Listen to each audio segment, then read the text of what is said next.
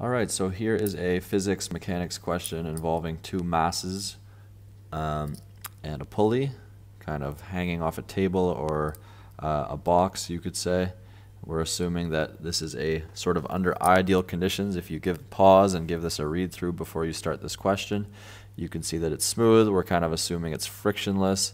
The string is inextensible, not stretchy basically. It's not going to have any bounce to it. We also say that the rope is light and thin, basically just implying that it has no mass. So basically everything is under ideal conditions. First we're going to show that the acceleration is 4.2 meters per second squared. Then we're going to find the time it takes for point P to reach the pulley or hit the pulley. And then we're going to look at maybe a limitation to this model. So first thing we need to calculate is the force. There should be no forces acting on this if it's frictionless other than gravity the force of gravity wanting to accelerate this mass downwards or pull this mass downwards. So let's think about this force. The force here would actually just be the weight, and the weight will pull on this string. We could call it tension, we could call it weight. It doesn't really matter. I'm going to call it the force of weight because it's kind of like the weight of Q that is really pulling P along the horizontal surface. So if Q is pulling on P, what force are we pulling with here? Well, we know that force is mass times acceleration. Mass times acceleration due to gravity. And 9.81 being the acceleration due to gravity. And I end up with 5.886 newtons of force. Now this is one part where a lot of people get mixed up. They forget that if this force is acting, well, this force is technically acting on both of these items. So this downward force is actually going to be trying to move both masses. So this is the force. However, we need to combine the masses. So we almost use the same formula twice, and that's what makes this a bit confusing. But to find the acceleration, we're going to go acceleration is equal to force. And I need to combine the masses because if you think about them both being attached, if it were in a straight line, we could almost assume that this is one mass, M1 and M2. It's no different when you're going around the corner of a pulley, really. So we need to combine the masses and think about that force being applied to both masses at the same time. Mass 1 plus mass 2. I'm going to go ahead and add those. I will end up with an acceleration of 4.2 meters per second squared. So both masses will accelerate at that rate. Part B. Find the time taken by P to hit the pulley from the instant when it is released. So here's the first thing to recognize in this problem, very easy to miss, is that we're trying to find the time it takes for P to go all the way to the pulley, basically to travel, how long will it take P to travel 1.5 meters.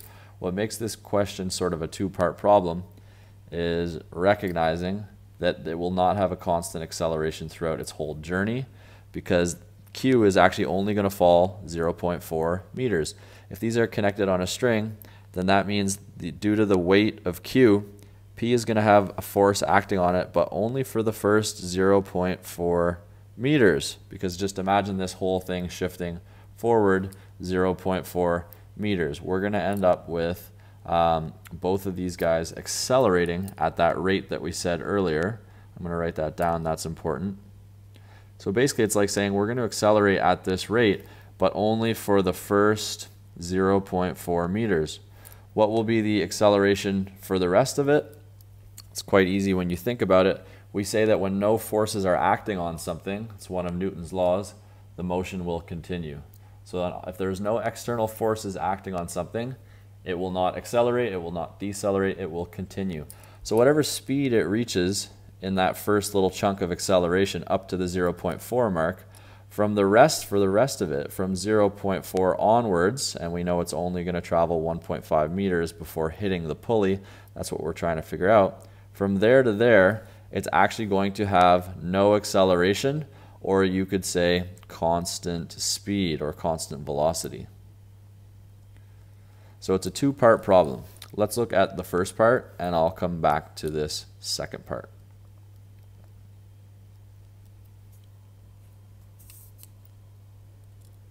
For the first part, we're going to use our kinematic equations and see what we've got. We've got that it is traveling 0.4 meters. Its initial velocity is 0.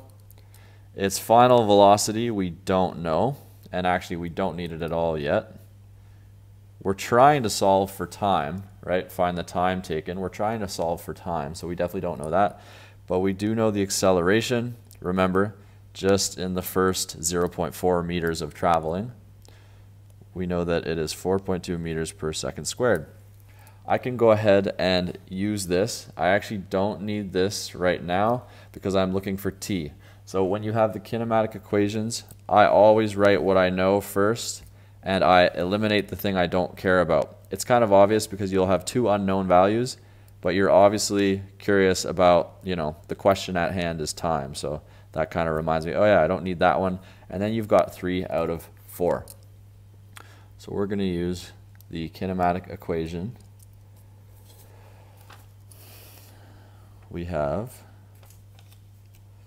displacement is equal to initial velocity times time plus 1/2 acceleration times time squared. Okay, initial velocity, remember, is 0. So the beauty of this equation is that we often get to do that for all cases where the object is beginning at rest. So now I actually have a much smaller equation, and I can sub in what I know, and I can solve for t. I'm going to go ahead and rearrange for t right away. And if I rearrange for t, I'm going to end up with t equals the square root of 2 times s divided by a. Now I can sub in what I know.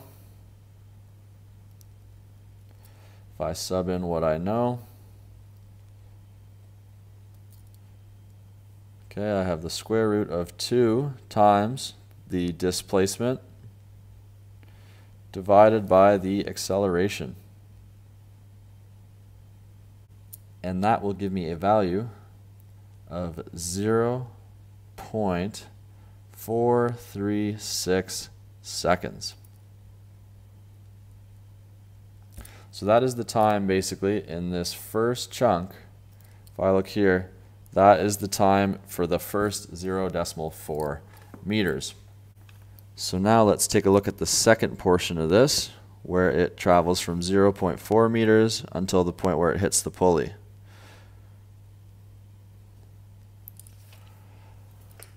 I always start by writing down my variables and thinking about what I have and what I'm missing. Okay, I'm looking for t. I'm trying to find the time it takes to travel. I found this first chunk of time. Now I'm trying to find the other chunk of time. So I don't know that. Acceleration, guess what? This q has hit the ground and there are no longer any forces acting on p.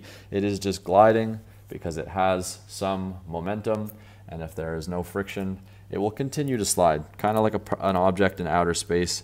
If there are no forces, no air resistance, no friction, things will just glide forever at a constant velocity. So acceleration is actually 0 if it's frictionless. S, we're traveling, let's think about this here, we're traveling 1.1 meters because we're going from 0.4 to 1.5 meters. So you could just subtract those. Initial velocity and final velocity, I don't know.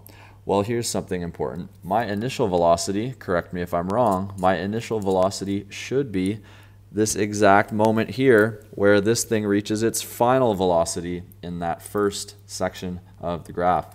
So it's almost like I'm going to take my final velocity from the last problem and use that and input it into this kinematic equation here. So let's find the final velocity from the equation before. To find final velocity, I use the kinematic equation initial plus acceleration times time. So my final velocity will be the initial velocity because it started from rest, and we allowed it to accelerate, right? That was the acceleration for the first chunk of this, times time. How long did we let it accelerate for, or how long did it accelerate for? Well, only 0.436 seconds. Then the acceleration stopped because we hit the ground with our q, our mass q. But nonetheless, we can still use this final velocity as our initial velocity for the next section. That is very important, and that's what makes this question quite challenging. So I have my acceleration times the duration, and I get an acceleration of I get a velocity of 1.83 meters per second. So this is final velocity if we're talking about the first 0.4 meters, but that actually means it's going to be the initial velocity for this one. So now I have my initial velocity. Do I need to know my final velocity for this guy? That would be like kind of my collision velocity at the end of the 1.5 meters. I do not. As long as I have my 3 out of 4, and the one thing I'm not knowing, or the one thing I'm missing, is the thing I'm actually seeking. So let's use this information and find t. Well, this one is actually nice and easy because velocity is distance over time. This is actually one of the kinematic equations. When you sub in 0 as acceleration, you kind of you're left with this basic distance time equals velocity. This is kind of the most basic velocity and mechanics equation. So we go ahead. If I am traveling, okay, well, I want to solve for t, so let's rearrange that. Distance over velocity, and I can determine my time it has taken. This is no different than any old problem that you probably did in lower grades where you're traveling some distance, in this case 1.1 meters, with a velocity of 1.83 meters per second. And how far will you travel? Sorry, how long will it take you to travel that? Sorry about that. How long will it take you? That would take you 0.61 seconds to travel 1.1 meters if that was your speed. So there you have it. You have the time for the second chunk and you have the time for the first chunk. Your final answer would be to add those up, and depending how you round, you should get a total time of 1.05 seconds. Now, there aren't a lot of significant figures in this question, so you could argue that the answer should just be 1 second in this problem.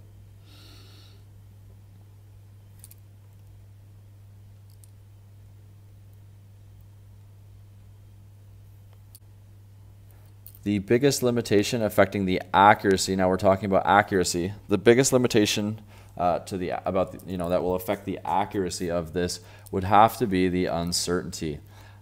Because the measurements are given as 0.6 kg as a mass and 0.8 kg as a mass, we have no idea what the uncertainty of this is, but you could almost assume that this could be anywhere from 0.55, something like that, up to 0.649, etc., etc.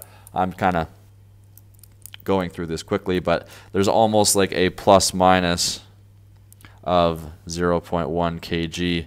You could almost assume that, not because it's stated, but you could almost assume that just because the lack of significant figures given. And when we are lacking significant figures, our answer should only have one significant figure.